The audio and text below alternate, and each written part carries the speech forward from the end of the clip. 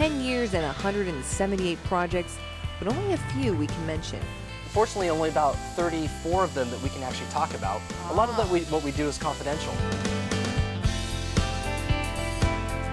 Now, what do you do exactly? Because there's all these labs, All there's these a lot of labs. stuff going on. Right. What is going on here? Great question. So we are a service-based engineering and contract manufacturing company.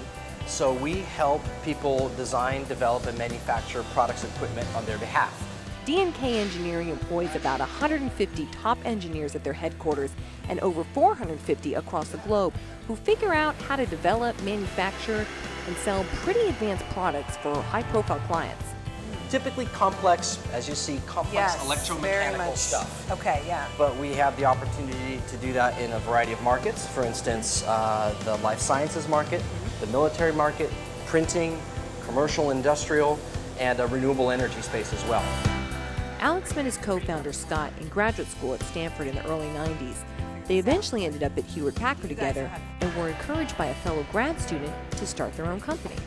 In 1999, we decided to start the company, just the two of us, and we started growing it from there. And you're completely funded. We are completely no VC funded. Funding. No VC funding, no anything like that. We started from the ground up. We bootstrapped our way through this whole thing, for better or for worse.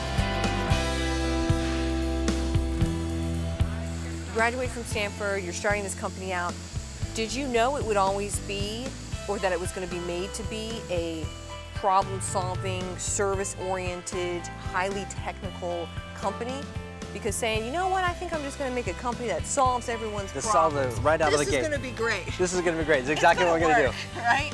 That's daunting a little bit. It is daunting. And actually, to be honest, you know, when Scott and I decided to get started, we weren't exactly quite sure what it is that we wanted to do. We had some ideas. We know we wanted to start a great company.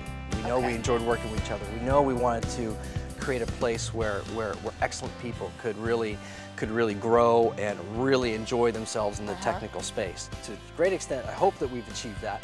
Despite the dozens of complex projects D&K Engineering works on, the growth of the company has been simple. It's been built the old-fashioned way, to be kind of honest. Really? You know, one client at a time.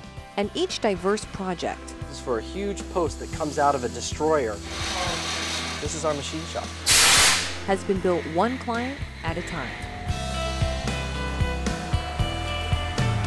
A lot of times, to be honest, we may start small. And we're okay starting small with, because trust is not earned overnight. Exactly. There has to be existence proof, and a lot of our clients say, well, let's try this out. Let's try this out and see how it goes. And typically we're able to do fairly well, and then from there, the relationship really grows, and that's how a lot of our business has evolved over the last decade or so. Is there ever a project that you go, you know what, I don't think we can help you with that one. Let me tell you someone who could. I mean, does that happen? Absolutely. So sometimes they come to us early. Sometimes our employees actually tell us that we have a good ability of telling truth to power.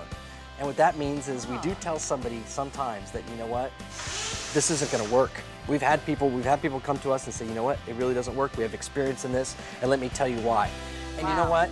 It's not what they want to hear, but we feel that we're, you know, life's short, and we want to give people good advice, and hopefully they can tweak their ideas, or just, it's our opinion. But if we think something's really not going to work out, we'll let people know, because product development, it's hard, it's expensive, and I'd rather see those resources be put to better use than what we think is going to be a failed product development endeavor.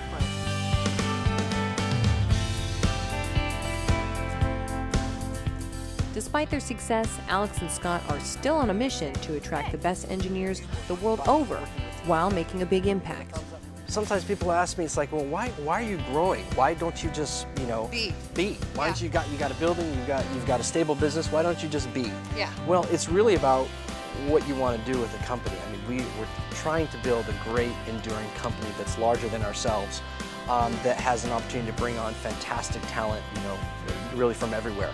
Creating products that are making people more efficient, and hopefully making them, from that standpoint, is being able to work on projects that are meaningful and substantive. And that's about the growth, and that's about, you know, having the extended capabilities, whether it be in life sciences, where you actually can get into products that are changing people's lives. When you're working in renewable energy, where you're working on solar projects or desalination projects, or you feel in a small way that you're solving some of the larger problems that we're getting involved in.